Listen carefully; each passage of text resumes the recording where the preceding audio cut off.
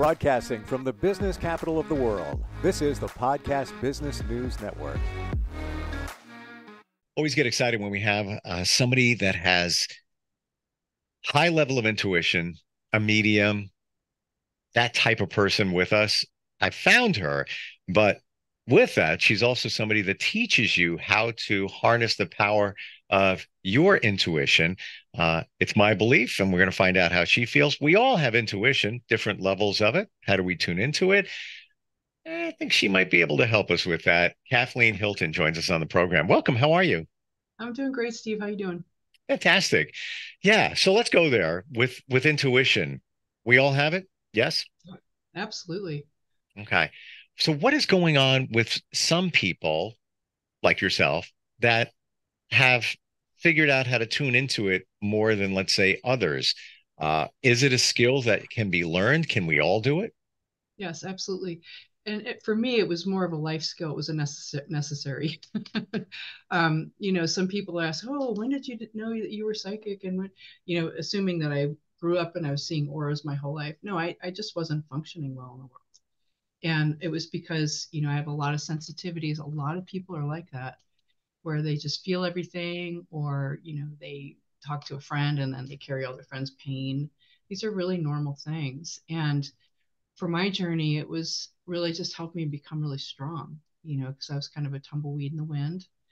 And everybody has them, but a lot of people think it's that other person that has them, because there's all this hubbub about being intuitive or psychic. It's just this, it's very normal. We all have psychic abilities, we all have intuitive abilities, and we're just trained not to listen through upbringing, through the most innocent things, such as a little child, seeing their parents upset with each other, asking, "Mommy, are you upset?" "Oh, no." And there's no ill intent, but that child's learning how not to trust. "Well, I thought I saw that." So we start doubting. Or pain in our lives helps us shut things down. So real, it's funny because my students are like, "I don't know whether I'm really psychic," but everybody is just amazing. All these skills. And yes, it's like working at a gym. You go to the gym, you all have muscles, but how much are you going to dedicate to those skills? Because it takes dedication. It does. It's a path, a journey, just like anything else. Hmm. How long, when you teach somebody, it's interesting. We're into the teaching phase before we even got into the intuition medium phase, which is fine, because I find it fascinating. Yeah. How long does it take to fine tune your intuition where you can feel things, sense things? I don't know if that also means connect with the other side and get messages from spirit. Tell us about that. It's not very fast. I mean, sorry, it's very fast. It's like for my intuition training, for instance, the women start, and before they know it, they're already using their skills. And some people intuit differently. We know things, we see things, we feel things, we hear things. We all have the abilities, but some people are stronger than others. And I just help them really tune into what their flavor of their intuition is. And it's actually very quick. Hmm. The class helps to we do different things, meditations, cleaning our chakras, things like that to clear it out. But I find once you start on a path like this, it's work, but it moves quickly. Now, in terms of mediumship, I wouldn't call myself a medium. Mediums is a different, it's kind of like doctors. When I do readings, I absolutely can see people that have passed on, spirit and things like that. But there's a whole training that goes into mediumship, which is, I know many of them, but I wouldn't call myself that. So. So you wouldn't call yourself a medium that connects with the other side. No, that's not my primary thing. It's really an intuitive reader and healer, which I read your aura, I can read your Akashic records, things like that. And Hmm. oftentimes loved ones come by and I can sort of intuit messages back and forth, but that's secondary. There's some really skilled mediums in this world, and that's just not what my calling was. Gotcha. Akashic records. I hear Akashic, Akashic. I know. Tomato, tomato. Yeah, exactly right. I'm aware of what it is. Tell us what that is. Yeah, that's it's such a fun thing. And I probably will say both pronunciations during this. So it's basically your book of life. This is another skill, another tool that we're born with that often seems like, oh, you have to be this person, No, it's part of your birthright to access your records. It's your soul journey. It's the journey of your life, everything you've been through. It helps with patterns, maybe why you're repeating something you can't get through, why you're in this relationship, Mm. as well as, connecting with guides, information, and things like that. And it is possible for every person to access their own. Again, it's just not something that has been, that you see on TV and in terms of, well, yeah, you can struggle and do all these things. But when it comes to your natural spiritual gifts and the ease of those, we live in a world that doesn't really promote them or doesn't really acknowledge them. And this is the part that I try to put together, and I've heard a lot about the records, how it's your life, what Yeah. you're, where you've been, where you're going, your life purpose, all of that. It's Yeah. almost like, call it a book. It's almost like It is a book. it's all there.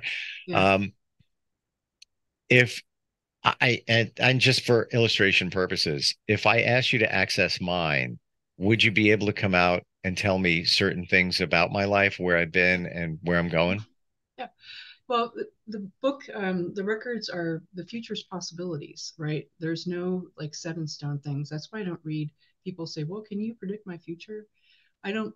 I believe we create it now, right? So the records will say what the possibilities are, what you're creating by what you're thinking and doing. But yes, absolutely. It's with those readings, it's great to have specific questions, and then can easily access your records, ask those questions, and it's really fun because every time it's different. It's you might go back to a something that happened in this, when you were a kid, or past lives, or all sorts of things come up based on people's questions, but they're always incredibly healing. And it's really neat because what I see, it helps people like understand why they're thinking certain ways. It's like real subtle, like they're asking questions and they get a lot of clarity on why they are where they are, what their skills are. And it's like any kind of reading, it's stuff they already know deep inside. Hmm. But yeah, Well, it's super fun. I I I pilot by this phrase, all I need is within me now. Yeah. And I believe that's kind of what you're saying. It's everything we got, it's all there. Yeah. Accessing it, that's the challenge. And properly accessing it. When you access somebody's Akashic records, Mhm. what are you using to get into the book, so to speak, and how long does it take to get, yeah, some information? Oh, it's very quick. It's really, if you want to look at it, it's a state of mind. So it's very quick, and the information usually comes very quickly as well. And so I'll be sitting in front of somebody like I'm sitting with you, kind of tune into the records and then just start talking. So it's very simple, very easy. And the same when I teach people how to access their own, it's once they blow through a lot of the doubt, with so much doubt, they are able to really access their own and get some information and healing. And it's Wow. fun. Uh, Yeah. it's kind of exciting, and the other way I guess we would put it is it's the universe keeping score, I guess, right? Well, yes, it's everything that's ever happened, right? So if you look, I always talk about it this way. It's like if you took a journal of a trip across the country, right? Your Akashic records is like that, except it's a soul. It's your soul. So you are your soul. You are a spirit. So it's the whole journey you've ever been through. It's like the journal that you took, but it also has how everything's intertwined and everything ever happened. It's very massive. It's um, one of the things that when I'm teaching, there's a introduction I found, long story short, but it's, if you think about the internet, how the internet's changed us over the last, whatever, before, last decade or whatever, there's so much information on the internet. You can just plug something in and get your answer. The records are 50 million times more information, just to kind of give you a Hmm. visual about that. But again, it's something that, you can access. You don't have to be, on a mountaintop, and that's the thing too, like meditation too. It's for being in the city, you know, learning how to center and be in the city. Sometimes I'll be working in events and people are like, "Oh, aren't you distracted?" I'm like, "No, this is great. Being here helps me focus amongst all the energy, right?" So it's like, again, that's life skills. So I'm sort of going from records to meditation, but it's really just showing how they're all here for us to function better. Thanks for clarifying it because I didn't know it was that easy to Yeah. access them. I thought it was a whole long process. Exactly. Mm, wow. And is it if you were to do it for me, you're tuning into my energy, and we probably don't even have time. Otherwise, I've entertained that today. But you're tuning into that person's energy. Is that kind of how it works? It's, well, an intuitive psychic reading would be tuning into your aura, your soul around your radiance around your body. The records are definitely much more on a soul level. So it's getting information from a different place. Gotcha. And if you wanted to, I probably could, tune into something for you. It feel free. I've Okay. never had that Well, done I would before. I would need a question for the records. So think about a question, okay? And I'll be right with you. Am I saying the question or am I thinking it? Yeah, in just a minute. Let me just set up Sure. real quick. Okay, go ahead with the question.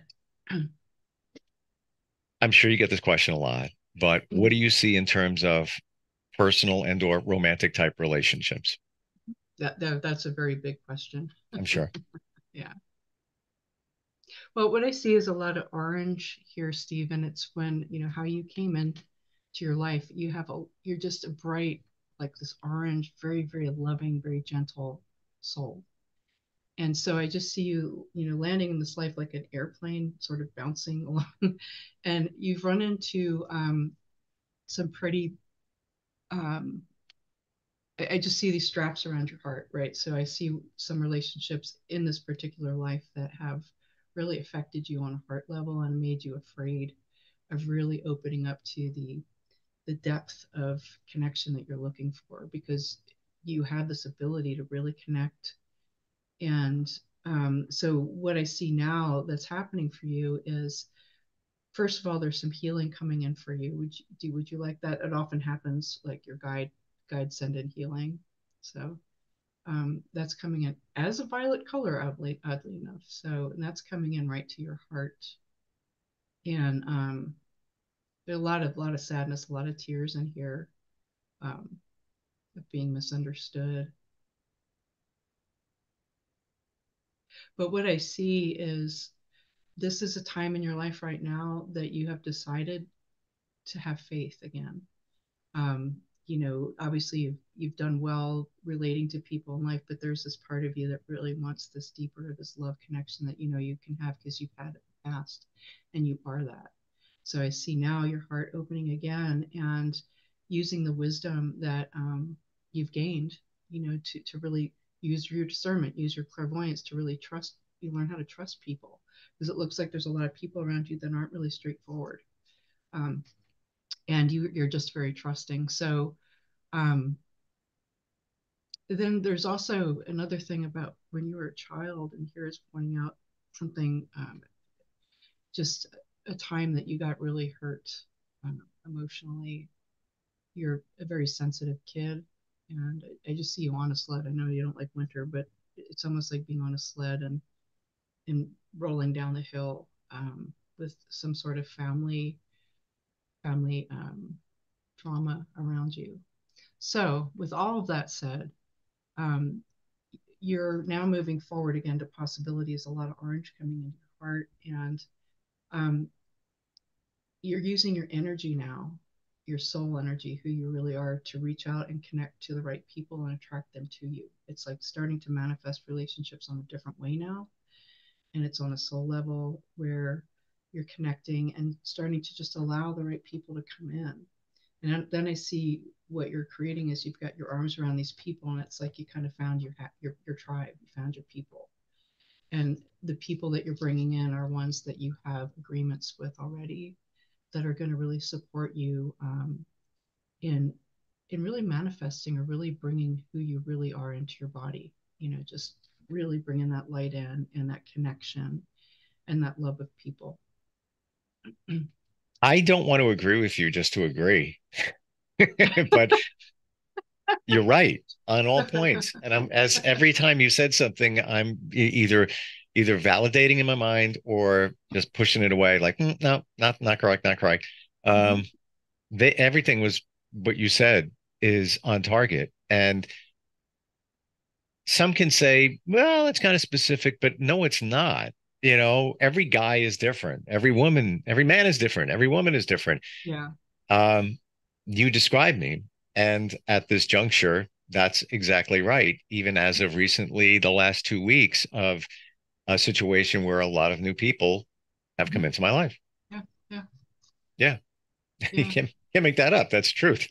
Yeah. Yeah. And It's neat, huh? I mean, it's fun, yeah, and the most important thing, doesn't matter what anybody else thinks or feels, is whatever rang true for you, Steve, that's what's most important. And then it just brings a little peace. I just see it brings like peace to people's minds and validation, really. And so yeah, they, without a that's doubt. the beauty of it. So, So I want to ask, in your journey, um, Kathleen, how did that happen? How did you get to this point where you're trusting intuition and going very deep with all of this stuff?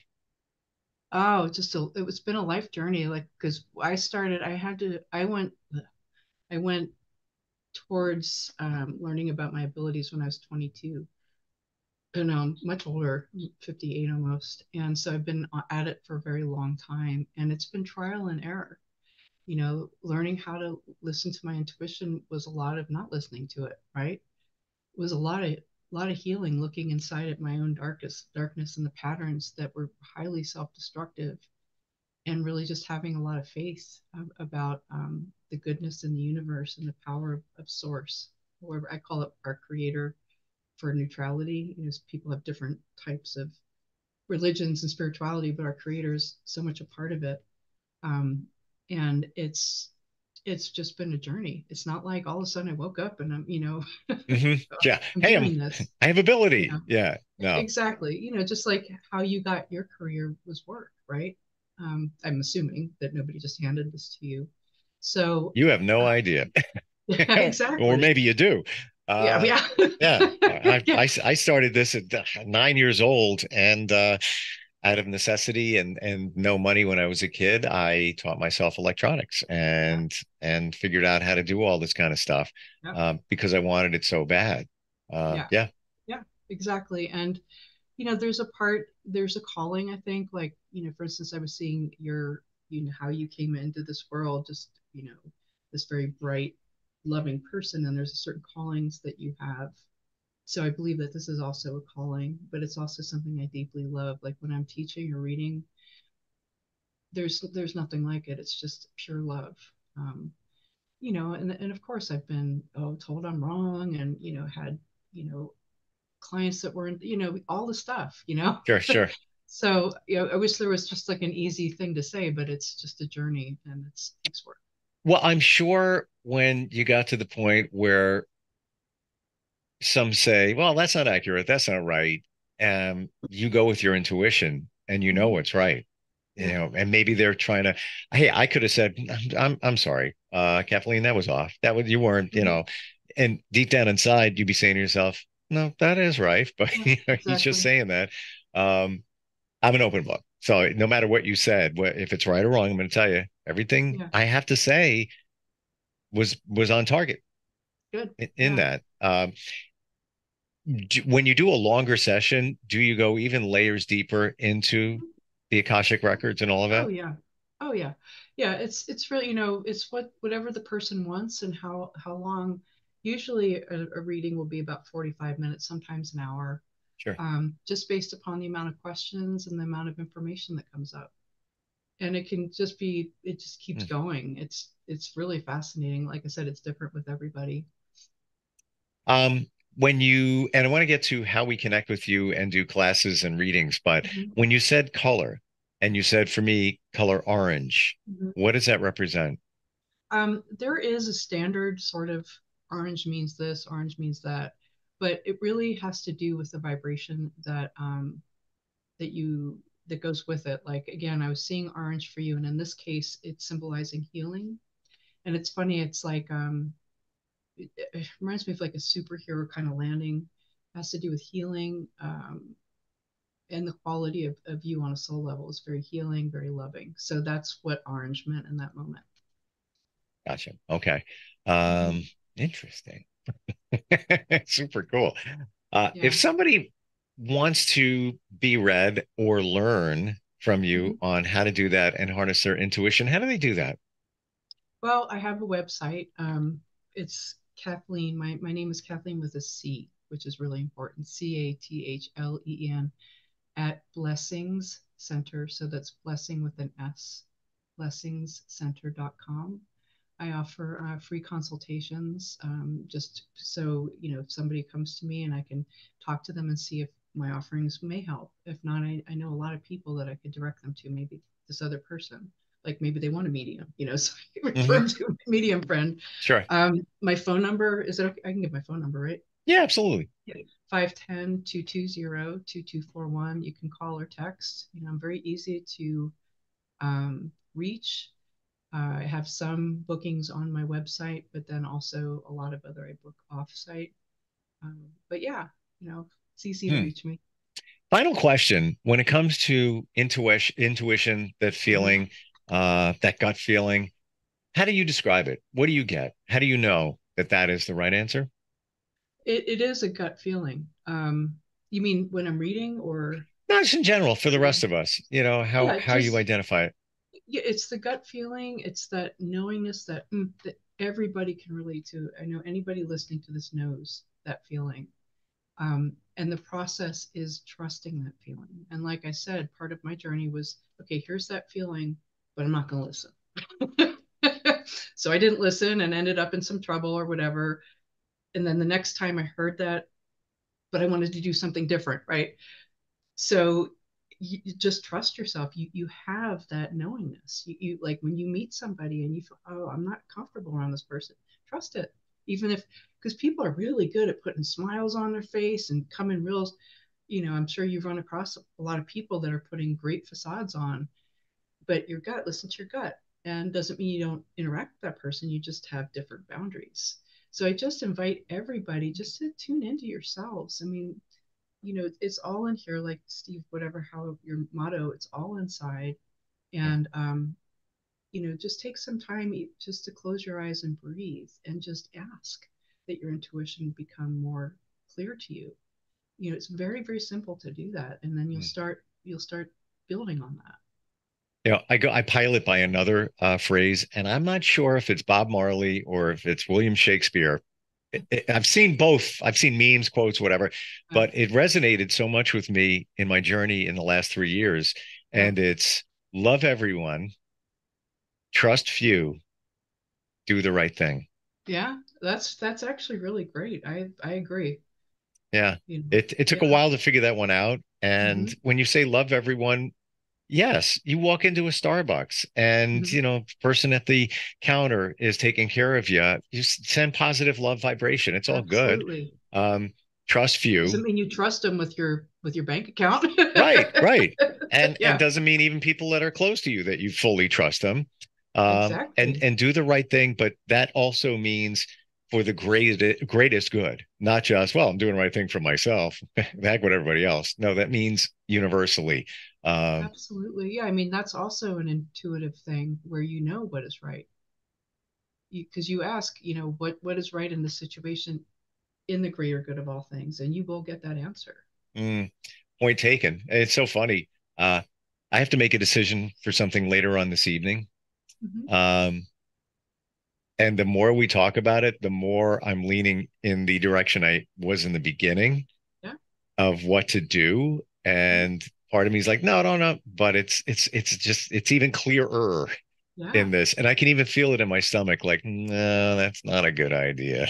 Well, great. That's excellent. So just listen to that because a lot of times it's other people's influence that would want you to do whatever that is, that you're sensitive to, you're hearing, you're feeling it. That's what causes the doubt. Well, But just listen. in my journey, and over years, I can go back 25 years, and the decision I made then, I knew I can picture myself what I was doing at that moment, and the angle of the sun, all of it. I remember it, and I knew what the right answer was, but I felt I needed to go over here. I should have listened over here, because this would have been more work at that time to pivot over that way. But that's how I know that this is real, when you have that feeling, I guess, from the negative experiences over time. That's how you learn. I mean, that's how I learned, Yeah. is like, Yeah. okay, I have to listen to that moving forward. You know, it's like dating yourself, really understanding what your intuitive, how you intuit and how you feel that and how you listen to that. Fabulous talking with you. Yeah, it's just been so much fun. Same. And you do so much as an intuitive reader and teacher. Blessingscenter.com, right? Yeah. Okay. Yeah. You were spot on. I have to say it again. I'm not saying that because we're talking here. You were. And it wasn't, if you take one piece of it, somebody could say, and I'm skeptical too.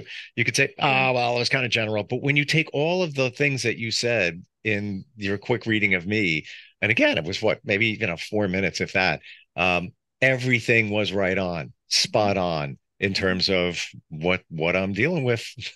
Pretty amazing. And that's what matters. It doesn't really matter what other people think. Yeah. It really matters how it landed on for you. And so I'm really glad that you got something out of that. Yeah, appreciate it. Kathleen, thank you so much. And looking forward if we get a chance to talk again soon. Yeah, me too. Take care. Blessingscenter.com. We'll be right back. Are you looking for even more of the podcasts and hosts that you love? The Podcast Business News Network is proud to announce that you now have even more ways to listen live. Check out the MyTuner Radio, online radio box, and Simple Radio apps on iOS and Android, or find us online. Search for Business News Network on mytuner-radio.com, or search Podcast Business News Network on streama.com and onlineradiobox.com/US. Take your podcast on the go and don't miss a minute of the action.